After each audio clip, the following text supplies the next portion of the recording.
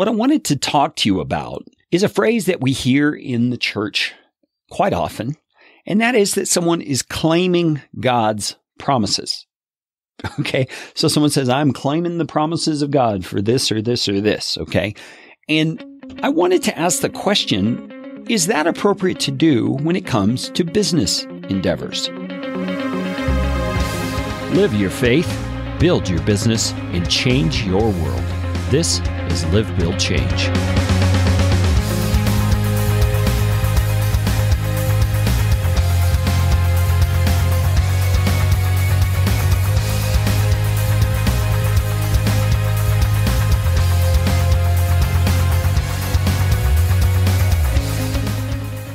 Is claiming promises of God that seem to speak to prosperity or God multiplying your goods or things like that, are those appropriate to apply in a business context? So that's really the question.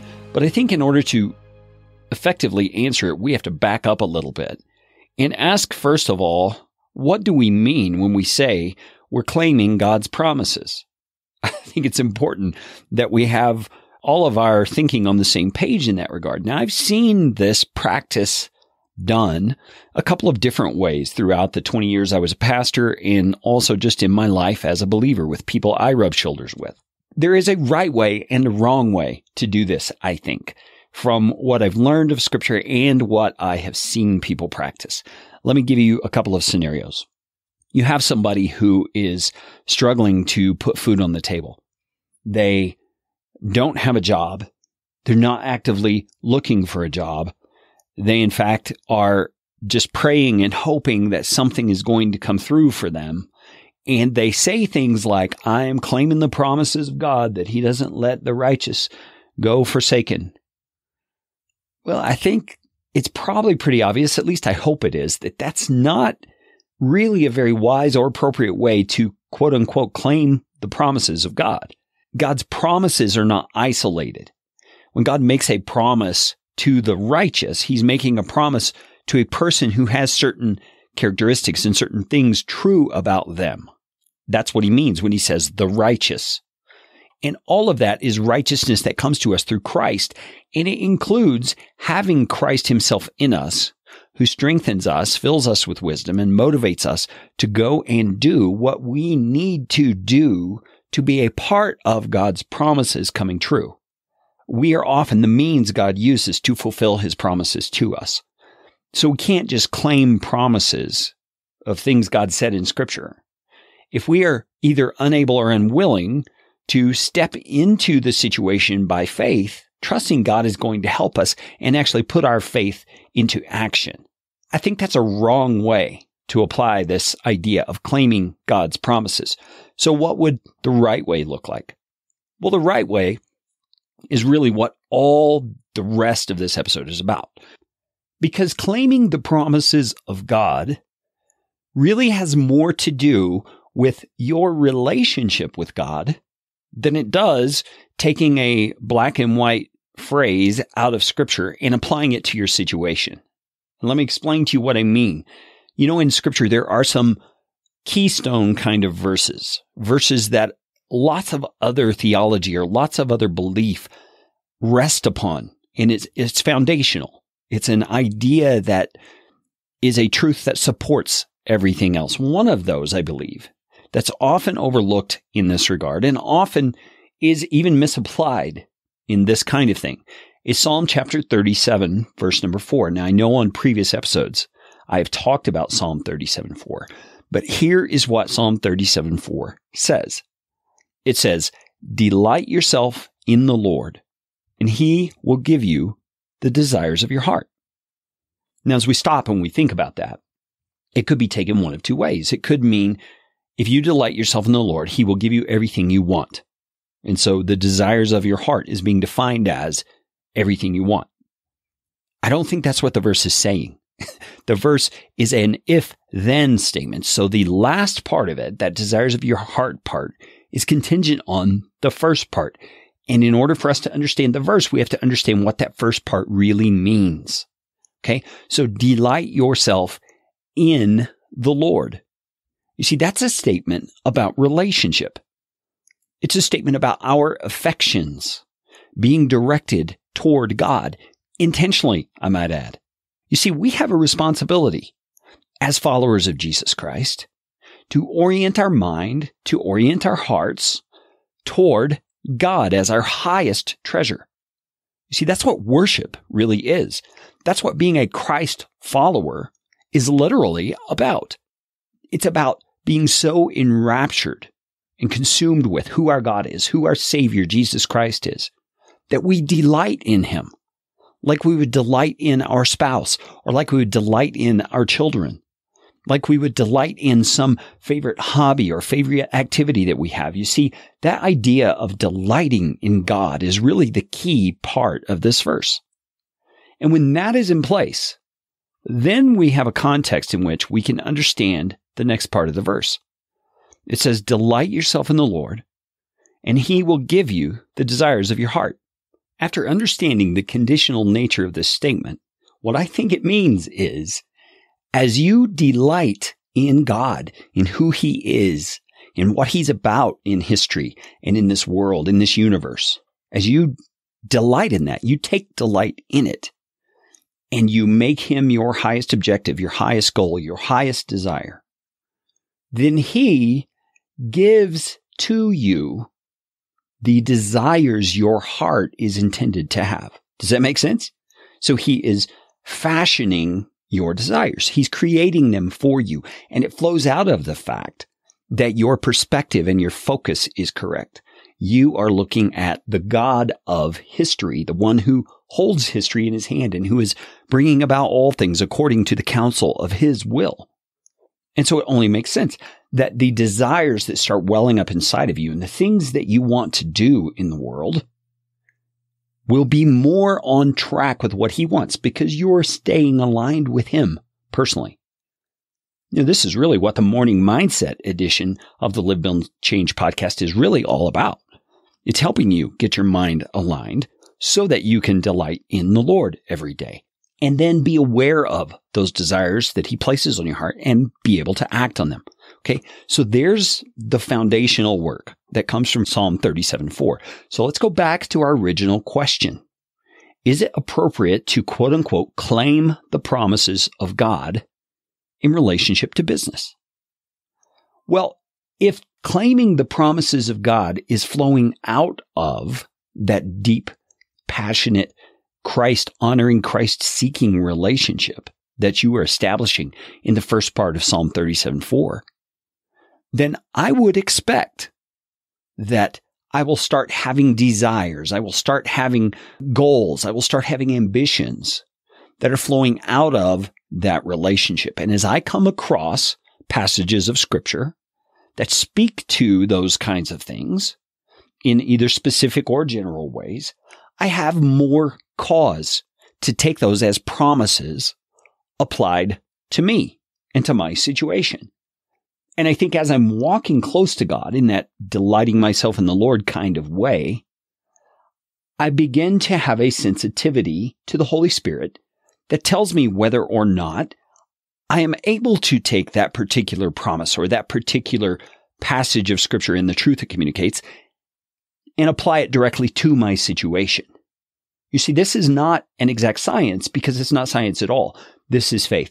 This is how we, on a very personal, individual level, relate with the God of the universe. And as we are tight with Him, we are growing with Him, He reveals to us where we should be headed.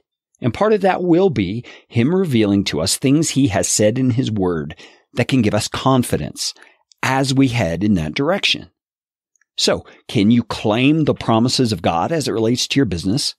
Well, my only caveat would be if you are doing your diligent best to delight in the Lord, to carry out that relationship with Him in an authentic, genuine, passionate way, you can be more confident that the promises of God you come across in Scripture will, first of all, be discerned rightly by you and understood well. Secondly, you will take the context into account and you will see what God really meant in the broader scheme of what He wrote in that particular passage. But then the Holy Spirit, who is the author of Scripture, may actually tap you on the shoulder or tug at your heart and say to you in that inaudible, intangible, small, still voice kind of a way, this is for you. I want you to pursue what I want for you, what I've placed on your heart, with this kind of confidence that this promise communicates to you. That's my perspective on what it means to claim a promise of God, how you can do so legitimately, and then how you can confidently take action on that. Now, I want to wrap up by telling you a recent story in my situation of what this kind of promise-claiming faith might look like. And I only tell you my story because it's the only story I have. It's my experience in applying this kind of a truth as I've worked on my business. It's not to brag. It's not to boast. It's not to say anything about myself other than to say, this is how God has taught me. So here's the situation. I have communicated very clearly on this podcast. You can go back to episode 0 if you want to hear my story. A link to it will be in the description portion on your podcast app or in the show notes. And you can find it at livebuildchange.com/0. But my passion, my desire, my purpose in this business that God has given me is to build a business that fuels more than just my life, fuels more than my lifestyle. Some of the ways that has manifested itself is in supporting a team of 11 people, at least part-time in some cases and full-time in other cases. That has really taken me by surprise. I've been pleasantly surprised with how exciting it is to me to be able to offer an opportunity of employment of a sort to people who need it, to people who have young families, to fellow believers, to others who are in need of that kind of provision. That just really gets me excited that I am able to provide that. There are other things I'm seeking to do with this business. I'm seeking to fund causes that I care about. You can see on the why page of my business, podcastfasttrack.com/why, we are already supporting a ministry called Hope India Mission, which really makes me excited because they are doing incredible things over in India in evangelism and Christian schools and orphanages and church planting and all kinds of things like that. Things that really motivate me to build this business bigger. Well, all that's just background to say this. What does promise-claiming faith look like in that context? Well, here's what it looks like most recently. I have that gut-level belief that God is using this business to do those kinds of things that I just described to you. It's a deep, firm conviction. I believe God is going to flourish this business because it's what He's placed on my heart as I've walked close to Him. And I see things in the Scripture where God flourishes the work of the righteous, like He did in Daniel's life or in Joseph's life. And I started thinking about my business and the hard work that goes into creating a business, marketing, sales, establishing a good service, working with a team. It's all very hard work. And I got this thought a few months ago that if God is working alongside me, as I believe He is, what kind of action will I be taking? Or how will my action I am taking be different if I really believe that? And what I came to the conclusion of was I would be going for it. I would be excited because I believe God has promised me He's going to flourish this. I believe the work of my hands is going to prosper. I believe that what I'm doing is going to succeed because it has a deeper purpose behind it and the God of the universe who is adding His blessing to it and is bringing just the right people. And so I pray as I market. I pray as I respond to people via email. I pray as I speak to them on the phone that God will guide me to exactly the right clients who will flourish this business. And in turn, we flourish what they are doing. And I act with boldness and with confidence in those conversations. Now, it's not always easy. It's not always comfortable. It's not always natural. Yet, that's what faith looks like when you really are claiming a promise of God that you are convinced He has given to you. You act with boldness. You act with faith. You act with confidence, not because you are anything. You see, I don't think I'm the greatest businessman. I'm really not a very good salesperson. And I'm definitely not the best marketer out there. But here's where my faith lies. I believe my God is at work in this business, and He has made a promise that He intends to keep. And my role is like a little kid at Christmas. I'm just excited to see what He's going to do. And I want to be a part of it. I want to get involved. I want to do the things that bring it about, because then I can be encouraged that my faith in God is actually on track. I'm hearing from Him. I'm pursuing the things that matter, the things He's placed on my heart. And this business is not about me. It's about Him. And it's about His glory and purposes that He has established for it long, long ago. I hope that makes sense to you. I'd love to hear your thoughts about this. If you're listening to this on a podcast app, you can reach out to me at Carey@livebuildchange.com. Or if you're seeing this on social media, respond in the comments. I would love to interact with you about this idea of claiming the promises of God for your business. Thanks so much for listening to Live, Build, Change. I so appreciate it. And if you are finding value in these episodes, there is one very important way you could help me out. And that is by passing these episodes along to one person or two people that you know would benefit from what you're hearing here on the episodes. You can do that by swiping right or left on the app that you're using to listen to this episode. Or if you're on iTunes or on the website, there are sharing buttons there where you can share this episode directly with someone via email or text.